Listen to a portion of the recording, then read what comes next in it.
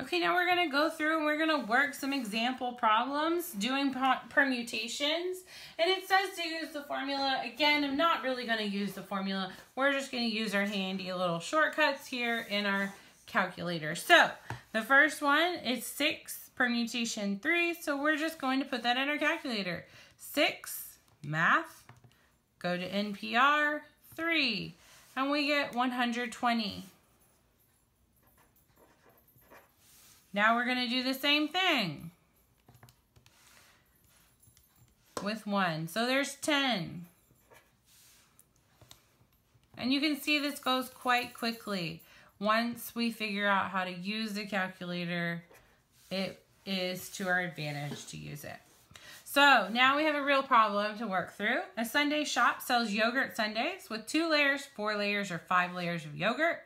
The shop carries 65 flavors in all. How many different 4-layer sundaes could you create without repeating flavors? So in a permutation, it has no repeating. So we have 65, and it's a permutation. So we're going to do the P, and then we have 4 different options. So, or 4 that we're choosing rather. So we just stick this in our calculator.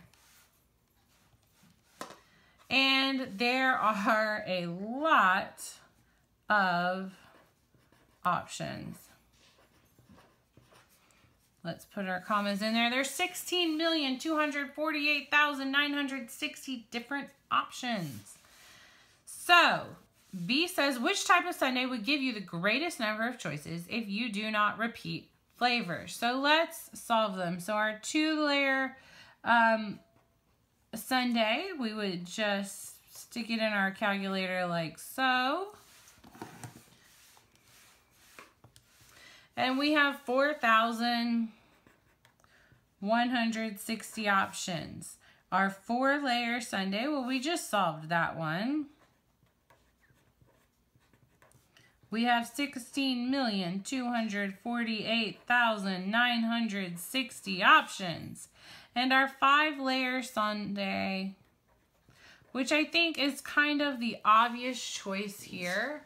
But let's just go ahead and figure out how many options that gives us.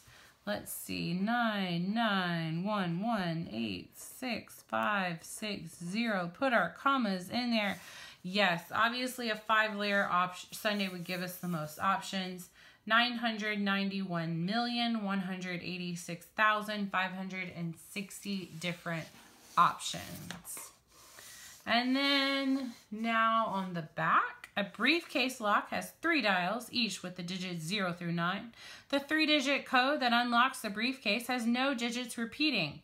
If you tried one code every 5 seconds, what is the greatest amount of time it could take you to open the briefcase? So we're going to have to figure out how many different permutations there are. And I know we learn about combination locks. It's actually not a combination. It's actually a permutation. So just be careful when you think of combination. Okay, so let's find out how many there are. So we have 10 different options, and we're going to have 3 of them. So 10, and then we put the NPR in, and 3. So there's 720 different permutations, and we're trying one every 5 seconds. So times 5, that's, so it would be 3,600 seconds. If we divide that by 60, that gives us 60 minutes. So, or it would take us an hour to figure out what the permutation is. Suppose the briefcase has 10 dials, each with the digits 0 through 9. How many different 10-digit codes are possible with no repeated digits? So this would be the same thing. The difference is the number of choices that I'm making is 10. So we would put this in our calculator, 10 NPR 10, and that gives us a lot more permutations. It gives me 3,628,800 total.